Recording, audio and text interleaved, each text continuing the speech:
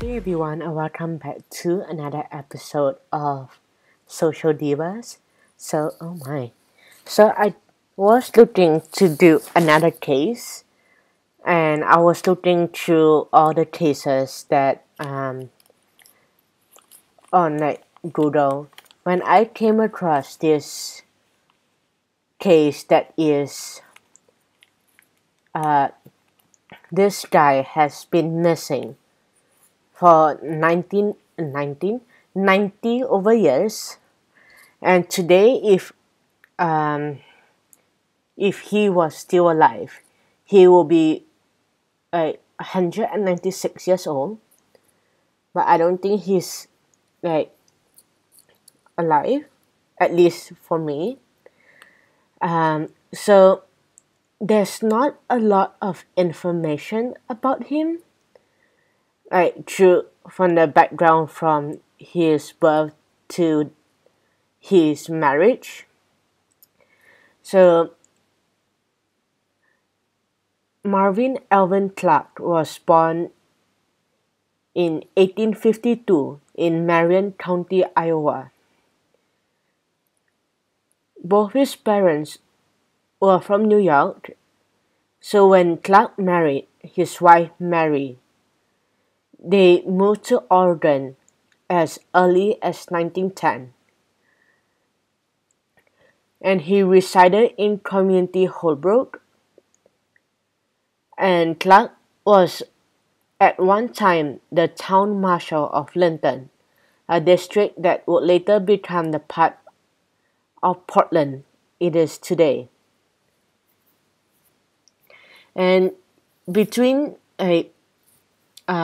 him marrying when they moved to Oregon, in some part they moved back to Iowa.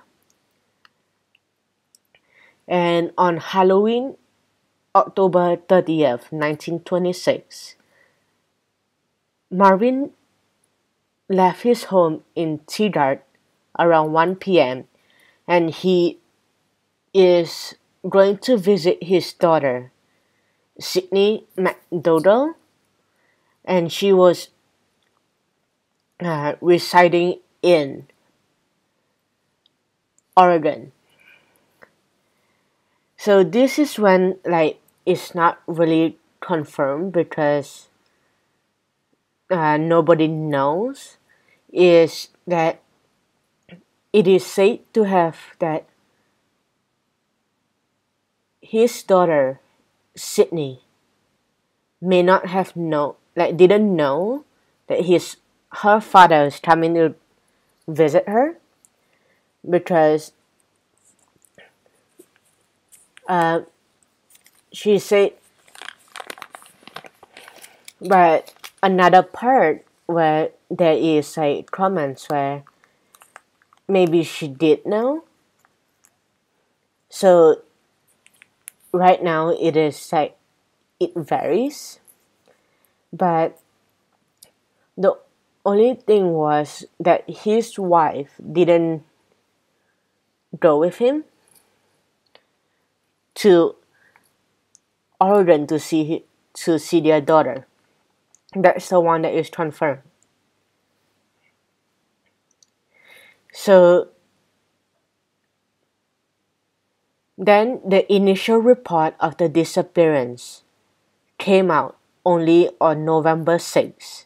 So between October 30th and November 6th, something happened. Maybe he has amnesia and he forgot who he is. That happened a lot at those times, and it's very easy for people at those times to tell loved ones saying, I am going to visit my son or daughter in this town, and then up and leave, and never, and then change their name, get married to someone new, and then die with that name.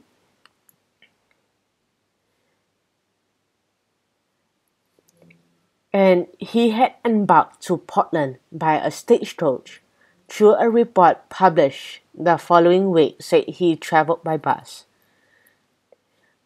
And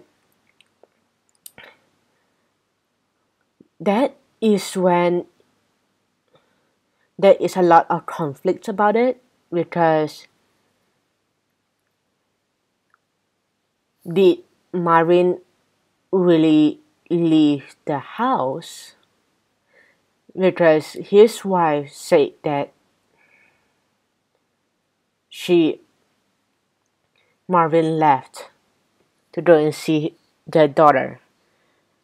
But could there be, here are some theories. Could he have been kidnapped on the way from work and home? And I'm sure in 1926 there is already some kind of phone. So why does it take so long? So if my husband, if at that time, told me I am going to see my daughter in Portland,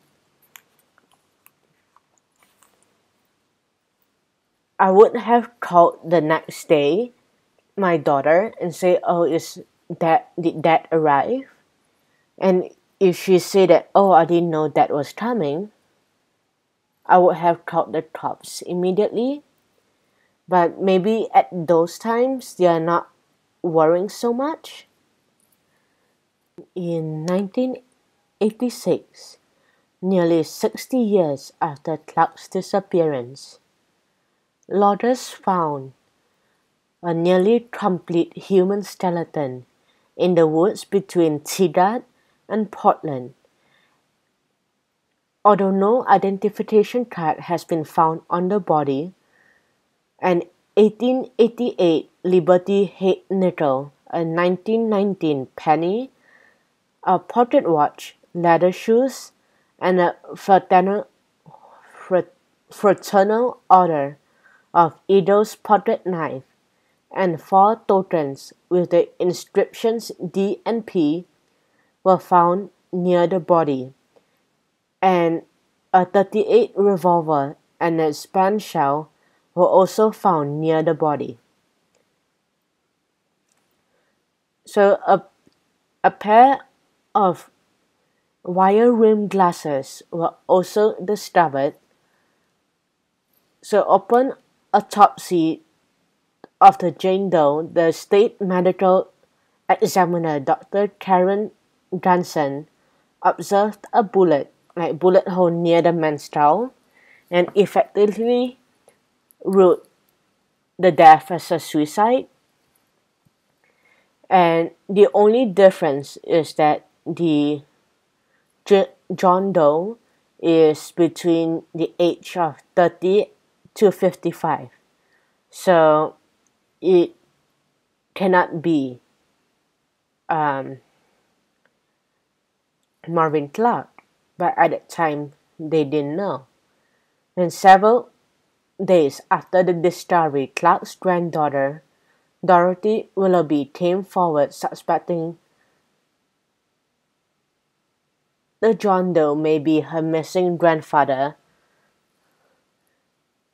but a positive identification cannot be made at that time. And Dorothy died in 1991, and I think 2018 came, and they ran the remains of the John Doe, and it came out that the John Doe was not Marvin Clark. So till today, nobody knows what happened to Marvin Clark and where he is, what happened to his body, and when and where he died.